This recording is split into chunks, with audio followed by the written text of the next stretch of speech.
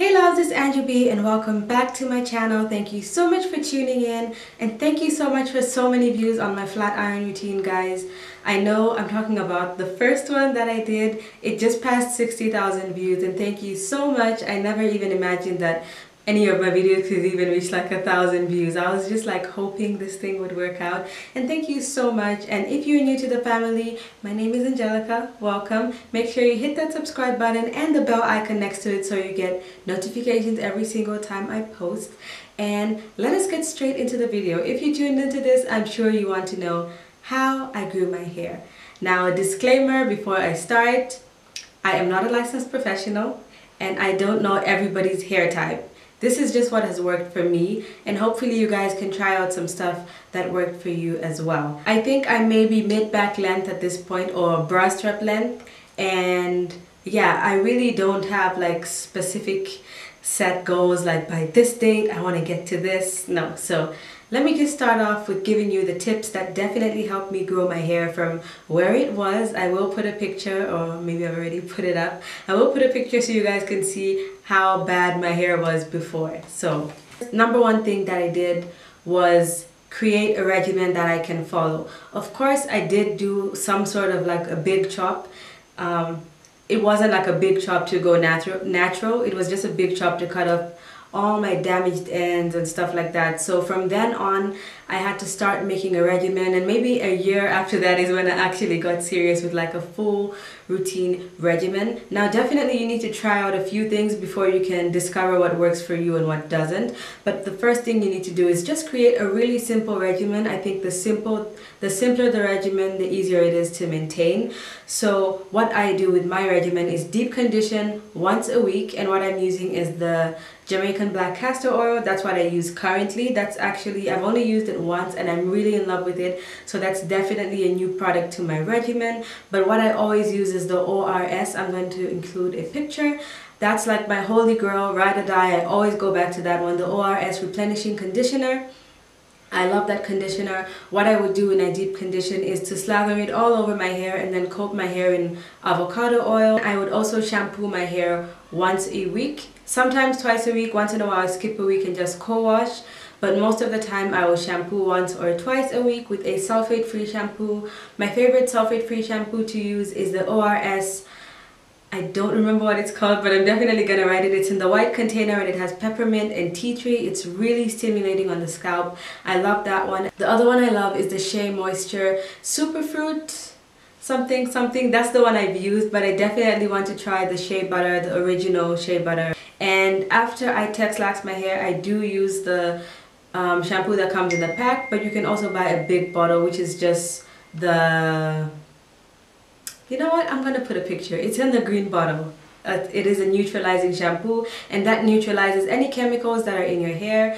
Or sometimes if I just want an extreme deep clean when I feel like my hair has so much buildup, then I'll definitely use that shampoo. I oil my scalp at least 3 times a week with organic oils. Now, you guys know, if you watch my channel, my favorite oil to put on my hair is avocado oil. But for my scalp, I definitely like to make oil mixes, and I always throw in some essential oils like tea tree oil and peppermint oil, rosemary oil as well, because they are very stimulating on the scalp and they definitely support hair growth. So when you feel that tingling on your scalp, it definitely makes blood rush to your scalp, and that helps your hair grow. So that definitely helped me in my hair growth. Since the beginning of my hair journey, I've always used peppermint and tea tree oil specifically. Rosemary oil, I only use it sometimes, and I always mix these oils in with olive oil or coconut oil, or of course avocado oil. Sorry for the light, guys. I know it's distracting, but you know, I really wanted to film this video and the sun is setting,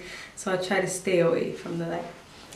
Anyway, coconut oil is one of those holy grail oils that everybody loves and everybody raves about. And like, put it on your skin, put it on your hair.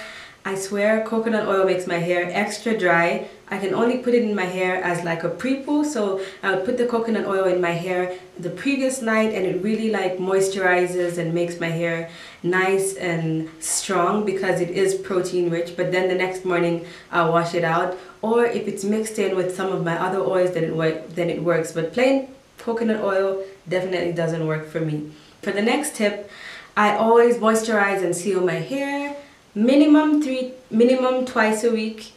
On a crazy week, once a week, but I always try to moisturize my hair at least twice a week. I've been doing this my entire hair journey, and when my hair is straight like this, then you would find me maybe doing it only once or maybe twice a week. But on a regular day, I would try and do it even 3 times a week. So I would just braid it up, moisturize it, or I'll find a way to moisturize and seal my hair. And I do have a video on moisturizing and sealing, so if you guys want to see that, then I'm going to link it down below. And my next tip is very little heat. I do heatless styles all the time. I hardly put any heat on my hair. Once in a while I'll blow dry it, but I blow dry on a warm, so that's not even really like heat. I don't think that causes any heat damage because I do put heat protector. That is a big tip with your little to no heat. I always use this heat protector from Tresemme. You guys know this, everybody on YouTube uses this. And my other favorite one is this ORS protective serum. It's a very thick serum. It goes all over your hair, so you definitely don't need to be generous with it.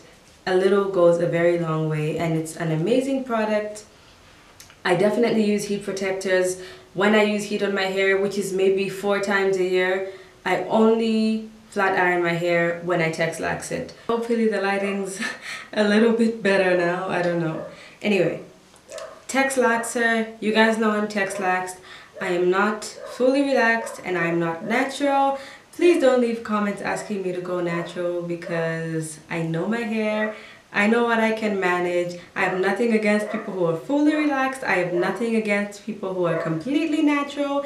It is your hair. You can do whatever you want. You can still watch this video if you're natural or relaxed because these are not specific tips for... My dog is barking, guys. I read a quote recently that said something like relaxing your hair is like being in prison or something. I'm like, then dyeing your hair being in prison? Like, it is just hair. Get over it. If you want to be natural and dye your hair blonde, go and do it.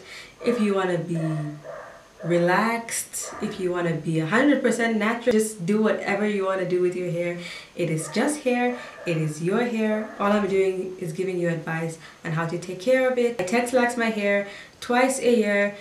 I prefer to put less chemicals on my hair because it definitely reduces the breakage and helps it grow. It makes my hair more manageable, so that is why I Texlax my hair. If my hair was as manageable as this without the Texlaxer, I definitely wouldn't use it. So yeah, it definitely helps me. My hair is so thick. Even when it's Texlax, it's like natural, so I definitely just couldn't maintain it if it was like that. But I definitely try to limit the amount of chemicals I do, and I do not completely process my hair and make it straight, which is what a Texlaxer means. So I do that twice a year, although I might move it to 3 times a year. I might be Texlaxing every 4 months instead of 6 months, just because my hair growth has kind of accelerated a little bit, and now that my hair is more, it's kind of harder to manage and Texlax after 6 months. So I'll decide after 4 months this time if I'm going to Texlax it or not, but that is what I do. My 9th tip is to eat healthy, drink water, and work out. Now, you don't have to be crazy and like go to the gym every day and stuff like that, but being healthy definitely helps. It definitely plays a part in hair growth. I do notice like now I actually haven't been working out as much as I have, but I still drink tons of water every day. I always have a water bottle with me that is about 700 ml, or it's almost a liter, so I drink maybe 5 of those, minimum 4 a day. And I think if you like give yourself a limit or like a minimum amount, like maybe 2 liters of water every day, then it's gonna force you to sort of keep up with yourself. And drinking a lot of water definitely moisturizes your hair and your skin and nails from within. So moisturizing your hair is not just external, it's not just things you put on your hair, but also things you put in your body. So if you eat lots of nutritious food, like you eat your vegetables, your meat. Yes, I eat meat like every day. I'm not vegan and I probably won't be vegan. I can't live without meat, guys. That's just for me. But if you're vegan, make sure that, or vegetarian, make sure you're getting all your protein and know where to get your protein and stuff like that. So definitely eating a balanced diet, drinking lots of water, working out would definitely help, because when you work out, you speed the metabolism of your whole body and the blood pumps to your entire body like in excess, including to your scalp. So if you're working out a lot, it's definitely going to stimulate hair growth because you're healthy and everything in your body is moving fast. And occasionally I take multivitamins and vitamin C, which is just good for your body in general. My last tip is patience. Out of all the tips you ever get about growing your hair, there is no magical pill or magical oil that works for every single person in the world. But the one thing that will work is patience. It took me a couple of years to get to this length of hair. So if I tell you that it's going to take you maybe 6 months to get 4 inches of hair, remember that different people's hair grows at different rates. Even me, sometimes I would get an inch in a month and sometimes I get slightly less, sometimes I get slightly more.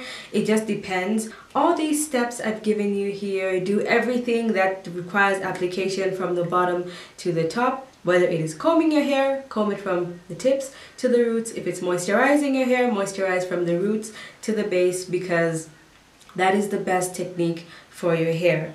So back to patience. If I tell you that it's going to take you 6 months for you to get 4 inches of hair, think about it. Let's say you get 2 inches of hair, right? Or you say 6 months is too long, I'm not going to put in any work, so I'm just gonna let it break. Guess what? 6 months is still gonna pass, okay? So all you need to do is be patient. Don't be too like on it, like, oh, I want 1 inch this month and get a ruler. Like once in a while when I do a length check, I just want to see how far I've gone. I do not care about how many inches my hair is, whether it grew 1 inch this month and 2 inches that much. All I want is healthy hair, because if your hair is extremely healthy, it will grow, and all you need to do is be patient and wait for it to get to where you want. You rushing the process is not going to help anything. You going crazy about your hair not growing is not going to help anything. All you need to do is be persistent with your hair regimen, and I promise you that you will get results. Of course, I have a couple more that I couldn't remember right now, and I always drop them in here and there in my videos, but I hope this was good enough for you guys to get an insight into the main things that I did to grow my hair. And yeah, thank you so much for watching, and I'll see you guys in my next video.